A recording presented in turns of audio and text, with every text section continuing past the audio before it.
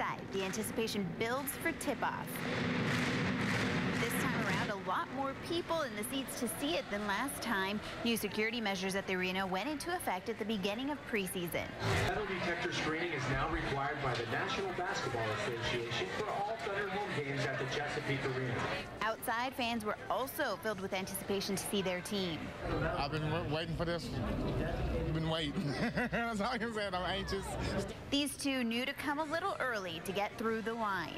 A tip my girlfriend had told me, so I was kind of prepared for it. She heard about the delay for the first preseason game 2 Fridays before. Lines stretched all the way across the north side of the peak, making fans miss at least part of the first quarter.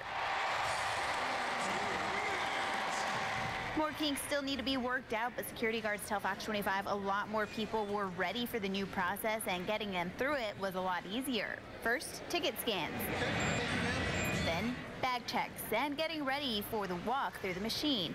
Fans have to take off large belt buckles and phones, but everything else can stay. The Thunder hope to be an even more well-oiled machine come regular season opener.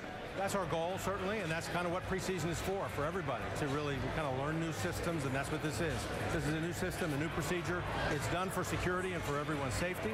It's a little different, and I think our fans are getting used to it.